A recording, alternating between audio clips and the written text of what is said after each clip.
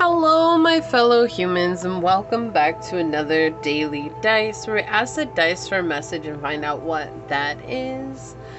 I do want to say thank you to anyone and everyone that continues to be a supportive part of this journey, this channel, this ever-growing tribe. I'm truly honored to be sharing this time and space with you. And for anyone new here, welcome. This is that reminder that we are all here sharing this human experience, that this is a safe space to show up as your highest, most aligned, loving, authentic self. And should these messages happen to resonate with you, it would mean so much to me if you were to like, comment, and subscribe below. Today we are getting a message from Archangel Michael. It's a message that you didn't know you needed. So we do have the Archangel Michael Sword of Light Oracle that we're going to be getting a card from today. I've already given him a shuffle. So Archangel Michael, what is the message that my fellow humans didn't know they needed today? What oracle card will help us better understand this? Archangel Michael, what is the message that my fellow humans didn't know they needed today? All right, thank you. On the bottom of the deck, we have let it go. The situation no longer serves you. Allow me to sever the energetic connections to the past so you can embrace the future. Okay, so we're trying to let something go. Let me get these out of the way over here. All right, let's get into it. So Archangel Michael, what is the message that my fellow humans didn't know they needed? What is the message that you have that they didn't know they needed today, Archangel Michael? Archangel Michael, what is the message they didn't know they needed? Okay, so we've got the 11th house, Aries energy, and Mercury. It's interesting because all of a sudden when I saw these, I felt a lot of opposing energies, even though air and fire do go together, especially in the zodiac wheel, right? Like they do go together. You'll see a lot of fire signs and water and air signs together, water and earth, right? But it was interesting. I felt like this was a lot of opposing energy because you have this Aries energy here that's this like explosive energy. It's like can be aggressive. It can be something that's very over the top, very abrasive energy, but it's very explosive and it's very new energy coming in.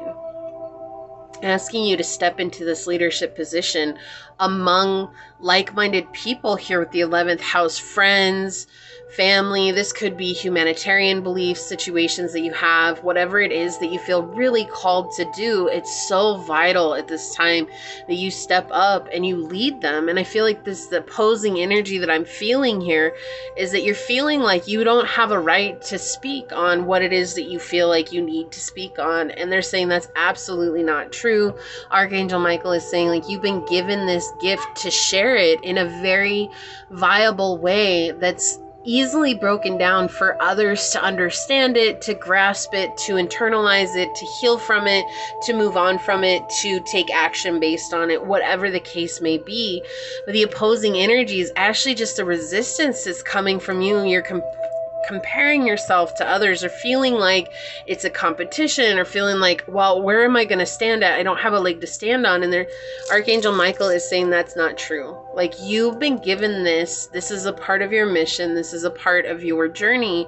And it's meaningful to you when you truly pour into it, right? Whether that's through social media, some sort of technology that you're trying to build, something that has to do with science, some sort of speaking out to others, really feels like speaking out to others, but it could be anything. This is about your hopes and dreams and wishes coming true and the future and what that looks like for you, but really having this impact on society and knowing that you are protected and that there's a purpose for everything. But if you're hiding behind it because you feel like you don't measure up to other people, you're not seeing the beauty of what you have to offer. And the beauty of what you have to offer is something that's unique. And especially with Mercury energy here, it's talking about healing of the throat chakra. And Archangel Michael can absolutely help with that with his sword of truth. He can absolutely help clear your throat chakra for you so that you feel stationary enough, so you feel comfortable enough to speak on your truth, to speak that out into the world. Let's get some more messages here. Archangel Michael, what is the message they didn't know they needed? We've got the 5 of Gabriel. says a challenge you can resolve. Withdraw from the drama of others. Have patience with yourself and those around you. And that's a very powerful message, right? Having patience with yourself. I think that's a main key here, is like, you have to have patience with yourself and know you're not going to come running out of the gate being 100% perfect. None of us are. Like, even for those of us that have been doing this for a long time, like, I'll break it down for you. A lot of people see this channel, and this channel's been up since last February, right? I'm coming around to, what is that, year and a half, a little bit over a year and a half now. Okay. That's just this channel. I've been speaking on social media since before, 2018. Okay, before that, I was a trainer and I spoke to people to train them to do things. And I've been doing that since 2012. But see, it's like, when I first started, I had so many quirks and weird things that were coming out. Like, I used to stamp the floor when I would talk to people, just randomly pick up my foot and stamp the floor. And it was so noticeable that it got, every time I spoke to a group of people, they always said that, why do you stamp your foot on the floor? And I was like, I didn't even know that I did that. Right? So I've had years and years and years of practice, and it's not about you comparing yourself to me. It's about understanding this process you have to go through, right? You're not going to come out running out of the gate being really excelled at this. And maybe you will. Some people do. But what they're saying is, like, if you're afraid and you're letting that fear get the better of you, you're never going to get better. You have to start somewhere. We're all beginners at one point. We have the Four of Ariel. When you give, you also receive. Being resistant to change. I can't make this up. There's this resistance that's coming in. Extremes in how you save or spend money. But it's the resistance. There's a resistance to doing this. Right? And it feels like because of comparing yourself or really feeling like other people are better than you. And that's not fair to you and what you have to offer. We have the Ten of Michael, which is the Ten of Swords. A situation has ended. You are finally free. New opportunities for happiness will follow. Put the past behind you. But also, when I think of the Ten of Swords from the Tarot Marseille, it's this constant battle between shadow and light. And it's as much as you are light is as much as it is shadow. And so just consistently doing things over and over again and expecting different results. It's like, well, if I just sit here and think about it and if I dream about it, then one day it'll be true. But if you never take action on it, it won't. And that's what it feels like. The shadow side is winning. The fear side is winning here. And so for you to end this situation, for you to let it go, it means that you have to take action and to not get stuck in that place of resistance, but rather seeing that fear as something that you can face, and you absolutely have the courage and the endurance to face it. Okay.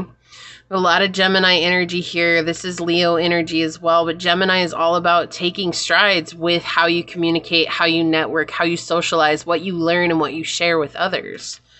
Okay, so it's important for you to share. That's the main thing coming through here, is to share what it is that you want to share with others. Okay, sorry, my whole table is full of cards today. It's the Daily Dice Day, so I have almost every deck out. No, that's not true. I have a huge amount of decks out, though. So we've got Sky Father, Trust in the Unknown. And, like, you have the Eagle here, right? Seeing things from a higher perspective, but flying with the sky is also in the air element, and that's talking about that speaking again, right? When you think of the air element, it's all about our throat chakra, our heart chakra, and really being able to get that out, right? The wind makes sound, the wind blows. And so there's something here that's blocking your heart chakra, that's keeping you from speaking this truth, but it's important for you to see things from this higher perspective.